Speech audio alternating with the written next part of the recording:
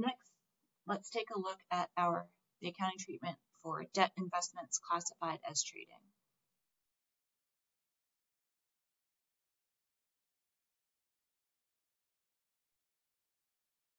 Remember, these are the instruments that management determines we're going to actively be selling. We're probably going to only hold on to them for hours to days.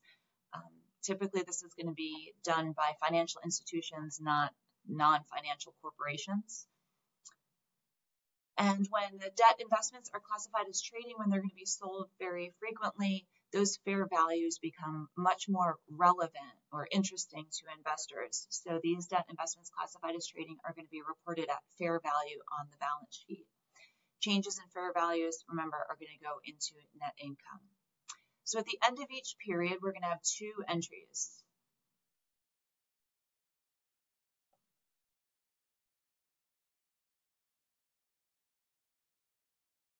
We record that regular entry for interest that we receive, regardless of the classification of the debt investment. We're going to have that entry for interest revenue. But in addition, we're also going to have an adjusting entry for a change in fair value over the period. Now, one thing we need to know is that when the fair value changes, we don't directly increase the value or decrease the value of the debt investment.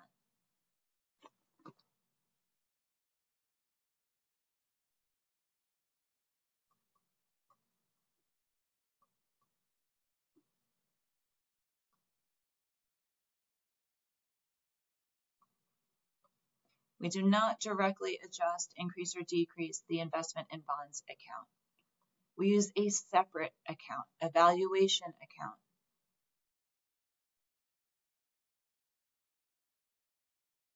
A separate or valuation account called fair value adjustment.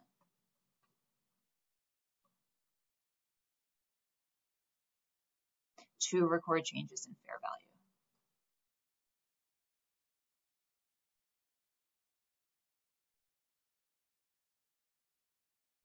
We've seen several valuation accounts over the course of financial accounting courses. Allowance for doubtful accounts is a valuation account that captures how much of our accounts receivable do we think we're not going to collect. We have accumulated depreciation is a valuation account that captures what's the total amount of depreciation expense that's ever been recorded on our buildings and equipment. We have a valuation account called treasury stock. Instead of reducing our common stock when we buy back our common stock, we record it in the account treasury stock. And here we have another valuation account. The difference between the three examples I just gave and this valuation account, the other ones were all contra accounts. The fair value adjustment is another example of a adjunct account. The fair value adjustment account, it acts like an asset. And that's a simple way of saying it carries a normal balance is a debit.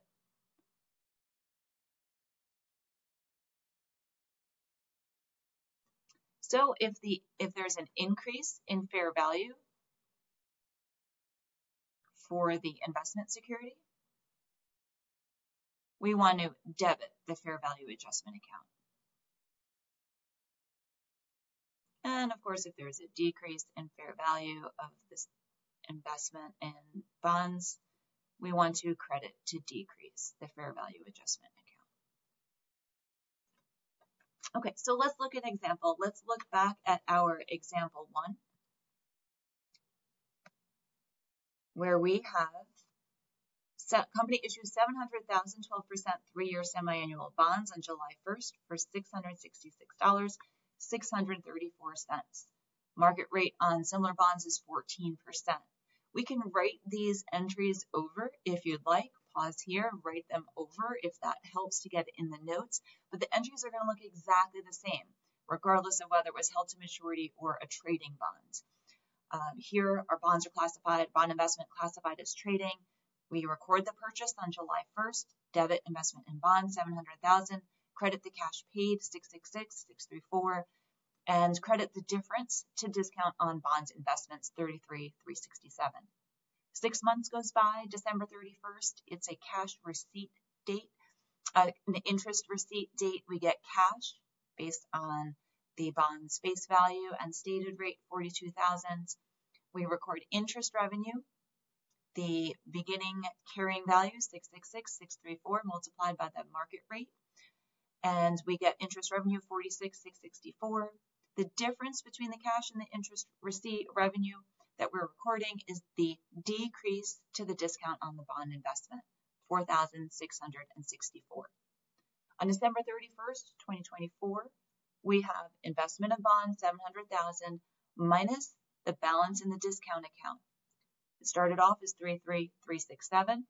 We decreased it, $4,664, and we get a balance of $28,703. We have an amortized cost of $671,279. So I'm going to start there with writing out what my amortized cost is. Example 1, but now we have a trading security. So we have my bond investment, $700,000. This is at 12/31/24, less the balance in the discount, which is at this point $28,703. This gives us carrying value, or what we're now calling amortized cost, of $671,297. This is where held to maturity security, that's it. This is what goes on the balance sheet, but it's not. It's a trading security. So we need to know about fair value. All right, assume fair value on December 31st, and now this is a market price, so you'd have to, in this class, you'd have to be given it. We're not going to value bonds, that would be, or bond investments, that would be for a finance class. Assume this is trading at 714,943 on 12/31.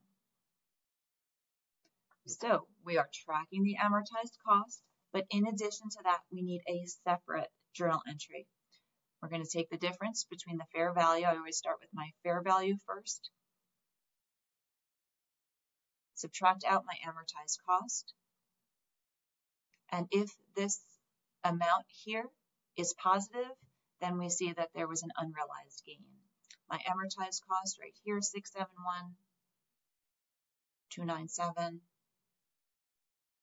And this difference is $43,646. So we need to have a balance in the fair value adjustment account. So this would be our required ending balance in the fair value adjustment account.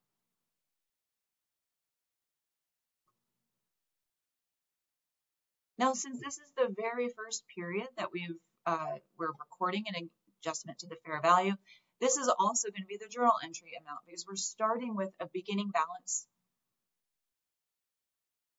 in the fair value adjustment account of 0. And December 31st is the first end of a period where we have this financial instrument. So then let's increase for the adjusting entry amount.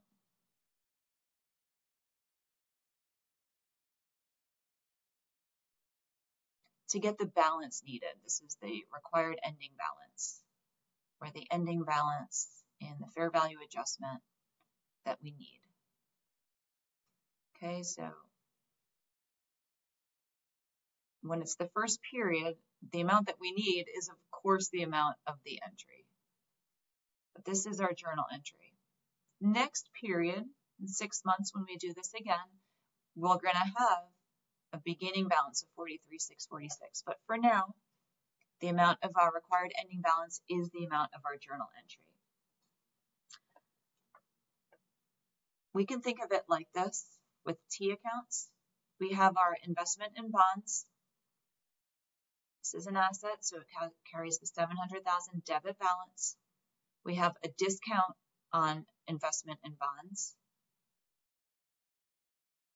That carries a credit balance of 28703, right? Put these together, we have our amortized cost of 671,279. And now we're adding another account related to these bonds, the fair value adjustment account. And we want an ending balance in the fair value adjustment account. We want the ending balance to be 43,646. We want it to be a debit because the fair value is higher than the amortized cost. We're trying to increase the value of this investment, but not directly to the investment in bonds account.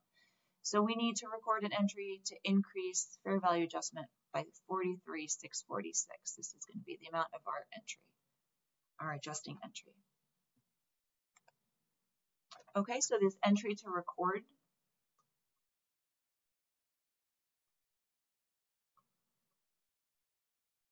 the increase in fair value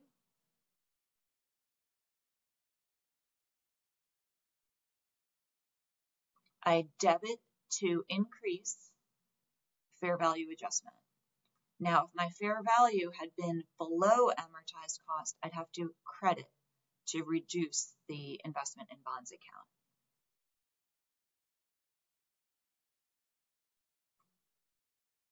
Okay, this was easy because we had no beginning balance in fair value adjustment. And then what's the other side of this entry? Well, we said, so this fair value adjustment account, let's make sure we note this. This is a balance sheet account. And a debit increases assets. It's not clear just looking at this account title that it goes on the balance sheet and what a debit means. So we have to remember this. What account are we going to credit? Okay, so this increases our investment on the balance sheet. We also want to show that net income increases because remember we said we report on the trading classification, we report the investment at fair value on the balance sheet, and then unrealized gains and losses increase net income. And the specific account that we're going to credit is called gain on investment. And then in parentheses, we're going to show that it's unrealized, comma, net income. It goes into income. Well, where else would it go? We'll see, not in the trading classification. When we get to available for sale, we'll see that unrealized gains on investment don't go into net income. They're going to go into OCI. But for now, we're showing that this is an unrealized gain and it's going to be reported as part of net income. Now, more commonly, I'll see a title here called unrealized holding gains and losses, and then we'll put dash net income. But this is what our textbook publisher is going to use, this account, gain on investment, parentheses, unrealized net income. Okay, and so this account, this is the income statement account.